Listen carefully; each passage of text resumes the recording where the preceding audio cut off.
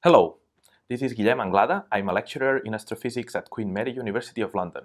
This week, David invited me to talk to you about this amazing discovery we have made. We have found a planet around the nearest star, Proxima Centauri. So, this discovery didn't happen, obviously, from one day to the next. So we've been working on this for the last 4 years. I personally spent a lot of time with a small group of colleagues that we've been following up this from the very beginning, but it was clear that we needed a larger team. So it took time and effort from a lot of people to put all this together.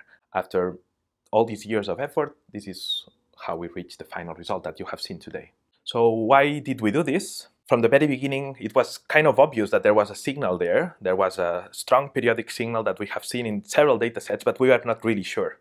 So this is where, after trying several times with different campaigns, we decided to design this campaign where we observe this one star and we confirm or refute if this planet is there. So that's the pale red dot campaign. Pale red dot consists basically on using HARPS, which is a Doppler measurement machine, to measure how the star moves during 2 months.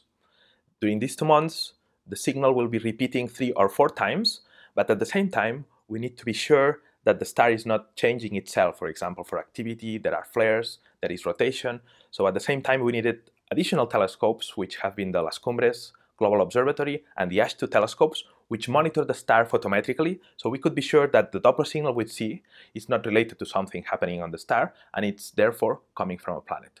What we did basically is monitor how the star moves. So when there's a planet around the star, there's a periodic motion that tells you what's the period of that planet and also what's the mass of that planet. So putting everything together, the old campaigns, the new data, the photometric data to rule out things that are coming from the star, we finally concluded that there's an Earth mass planet in a period of 11.2 days around the star. And from that, we know that the planet is at the right distance to actually support liquid water on its surface. If it does or it doesn't, it's another question. That's the next big step, is looking at this planet and try to characterize it. How we want to do that? So the most obvious thing is what David already did with the MOSS satellite, or even we are trying to do it from the ground, which is to search for transits.